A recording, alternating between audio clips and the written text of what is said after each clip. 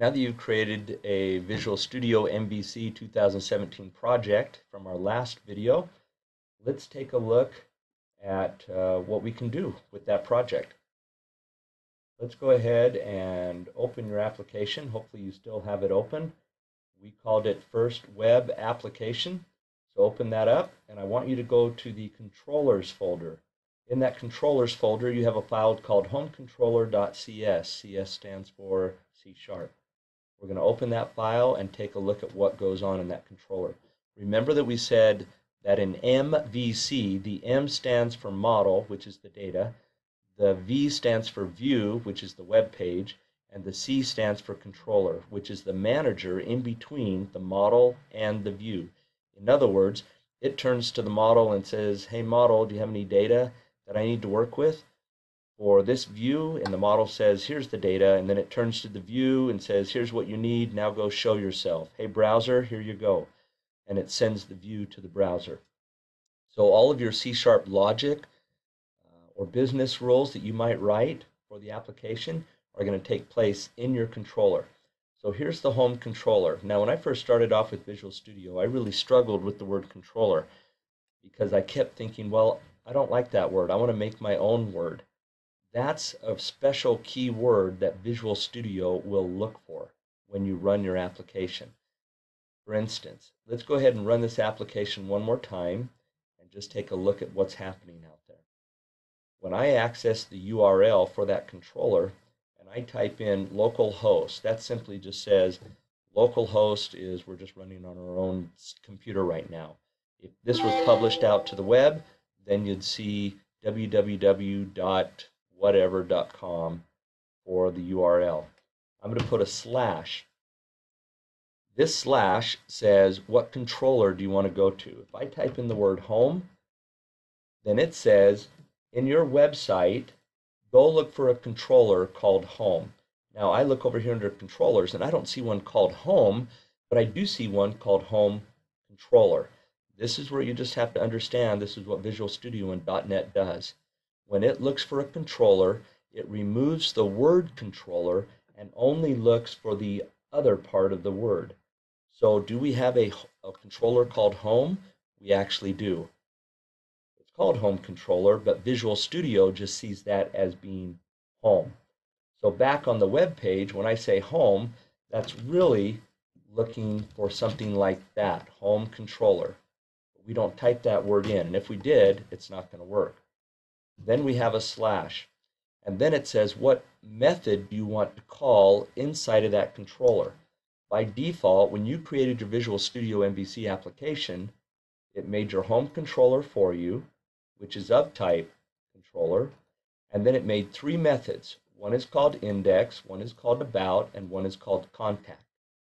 When you work with an HTML website, if you just type in the URL www.learn.com, whatever website that is, if you didn't put anything else after that, then by default it's going to go look for a HTML file called index. That same thing happens with Visual Studio. If you only type in a controller name and you do not type an action method or a method name in that controller, then it tries to find the word index. Now, why is it doing that? Part of that is because of what we have back in a file called the route config, which says the default controller is home and the default action is index. So that's why if you just go view a web page in your, like what we did over here, it said we didn't type in a controller name or a method, so it tries to find the home controller and the index method. If I typed in /home/about, then that would say go to your website, go to the home controller, and in the home controller find a method called about, and then go return a view with the same name. Now the reason it's the same name is because we don't have anything inside the parentheses. So .NET says if you return a view with no name, then it goes to your view folder, right here. And it says, what's the name of your controller you're working with? Home controller. Really? Just home? So it looks for a subfolder with the same name, home. And then it says, the method was called about. Do we have a view also called about? And we do, right there. And so when we say return view, it now returns that web page. If I said home/contact, it would do the same thing. It would come out to the home controller, try to find a method called contact, which it found, and it says return view. So then it would look for a view with the same name. So when I came back over to this web page and I said home controller contact, it goes to the home controller, looks for a method called contact, and says, what do you want me to do? Well, we want to return a view to the browser. Does the view have any information in it? No. So it tries to find a view with the same name in the views home subfolder, because we're in the home controller. And there's the contact view. And so it should return that view to the browser, which it does. So that's how the relationship works between a controller and the actual view. Well, let's go and change the controller. Right now for the index controller, which is our default one, that if I ran the application one more time and I didn't type anything in, remember it says it goes to the home controller, and since we didn't specify a method name, it just goes to the index controller. So that is the same as that. And this is what the index looks like, because that's the actual index view, which is right there. So what if in my home controller, instead of saying I want to return a view, let's say that I just want to return a string. And I'm going to type in a string that says hello world. Yes, you just can't get away from the hello world application. They're still around.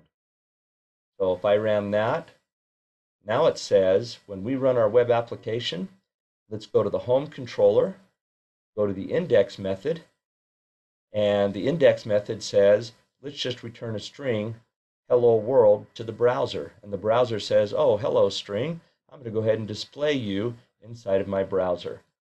And there it is. Now, can I still go to any other controller? Sure, there's my home controller. Can I still go to the about method, which would say go to the about view?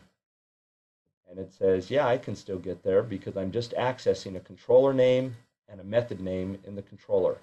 Can I still go back to the index method, which says go return the string hello world? Sure. So what we see in our methods inside the controller is that we're just doing C# logic. If I want to return an HTML view, then the parameter of what I'm returning is action result. And I would actually say the word view on the return, which once again, since there's no parameters, it says go find a view with the same name as the method in the subfolder of the name of the controller. Let's try something else. What else can we return from a method? So instead of saying return view, we already saw you could return a string, but I could have another method, and I could say redirect, and I could specify where I want to redirect to. Redirect says, what URL do you want to go to? So I could type in a new URL. This now says when I run the application, it will look at the home controller, look at the index method, and then immediately send us to that web link. Let's see if it works. So instead of seeing that default index view that we showed earlier with the Jumbotron and all the buttons, let's see if this instead redirects us to the BYU EDU website. And it automatically does redirect right there. And we did that because we said to the browser, instead of actually working with a view object, let's look at this other URL. So it redirects us. Let's go ahead and close that. Let's come back to here. Instead of saying redirect, let's try a different one. Let's say redirect to action. Redirect to action says, what method would you rather I call? Rather than returning an object, what method in this controller? So let's say if we ever go to index, we instead want to redirect to the about method. So let's see if the about view is the first view that gets displayed. So redirect says redirect to our URL. Redirect to action says go find a method with that name in the controller and call that method instead. And there's the about. The other thing we could do is we could pass other parameters to the redirect to action. First parameter is the method name. The second parameter is the controller name.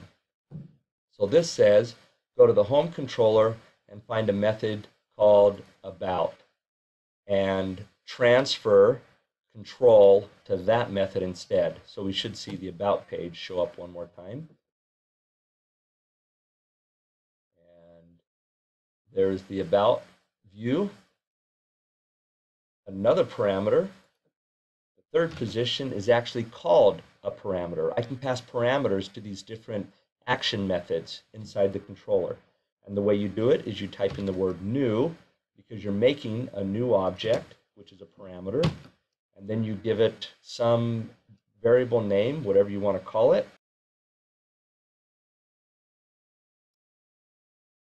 In this case, I want to go ahead and call it inum, and I'll assign it the value of 5, make sure that it's inside of curly braces. But you need to realize that we said go call the about method in the home controller, which is right here, and send it the value of 5 to the parameter called inum. But if you notice, I don't have any parameters inside that method. So if I try to run this program right now, and it runs home controller index method, which says go to the about method, pass a parameter to it, Visual Studio and the .NET Framework is going to say, you know what, I've got a parameter here, but I'm not really doing anything with that. So what do you want to do? What we need to actually do is say we've got a parameter coming into this method, so let's give it a name, and let's match that name of what we said over here it was going to receive. I'm just going to change that and say whatever we receive, we want to go and display it in this message. So let's see if the number 5 now shows up in that about view. And I'll explain why it actually shows up once we look at it. So it now says go to the home index. Hey, home index, redirect to home about. Hey, about, grab your view, called about, display it. There's our parameter. Now, how did that actually work? It's because we're using something called the view bag. The view bag is simply a dictionary data structure. Remember, dictionary data structures have a key and a value. This key is called message. The value is what I just assigned there. I could make up any key and value that I want. I could say viewbag.greg equals a string called stuff. I could say viewbag.baseball equals Rockies. And you can put any data type. You can put objects, lists, strings, ints, whatever you want inside the view bag, and it just creates a brand new key and assigns a value to it. Over in the view, it automatically receives the view bag, and there's one view bag per view. So let's go look at that about view in the home subfolder. There's the about view, and it said, hey, for an H2 tag, let's display that. For an H3 tag, let's display that. Let's just do this. Let's say for a P tag, let's go ahead and display the view bag .greg, and for the next P tag, let's display the view bag .baseball. Spelled correctly would help. Notice this is where it said viewbag.message. Now there's a little ampersand sign in front of it. What does that mean? Let me go ahead and run it. Notice I did not do that here. Let's run it. Remember in the source code, I assigned the value of inum, which was our parameter, to the viewbag message. And in the view, it said display the view bag message. That's why the number 5 showed up. Now in this case, it said you have an error because there's nothing in inum. You might get this when you try to do the work. That's because wherever I'm looking at view-wise in Visual Studio, right now I'm looking at About, it says, hey, what method am I really attached to? I'm attached to this one. And it says, do I have a parameter? Nope. Because I'm trying to start my application now on the About view. If I started running this application on index, then I can make sure that the proper chain of command of methods is actually being called. Because now I'm going to start at the home index, who in turn called the About method. And there's our parameter that came through that was stored in the viewBag message. Notice I display viewbag.greg and viewbag.baseball. Now, why doesn't it actually display the contents of that? That's because I didn't put an @ sign in front of that. The @ sign allows you to do something called Razor. Razor says I can embed C# code inside of my HTML. So if I ran this one more time, it says go access the data structure, viewbag. That's what the @ sign says, Razor. Go access the data structure, viewbag. Once again, where did I try to start it from? The About view. Does it have a parameter? Nope, I didn't go through the proper chain of command. Make sure index is highlighted. Run it through Chrome. Now it's going to do the proper chain of command. Go to index, get the parameter that we're passing to the About view, and then it says go to the view bag. What's inside of that key? Called Greg. And remember, we stored the word stuff in Greg and Rockies in baseball. And so it says resolve that. Go look at that data structure. Go to that key, resolve the value. Go to that data structure, resolve the key value. That's why it says stuff and Rockies. And that's going to be called Razor. So now what you've seen in this video is that you can actually return to a different URL or redirect to a different method in a controller, and you can actually pass parameters to that new method. You can work with a data structure, a dictionary data structure called viewbag, which automatically gets passed to the view. And you've seen that you can put an @ sign in front of that to say we're working with C# code. This says do a C# block of code. Assign the data dictionary viewbag title to be the word About. From here, we're going to see how to start working with Razor and how to work with other controllers.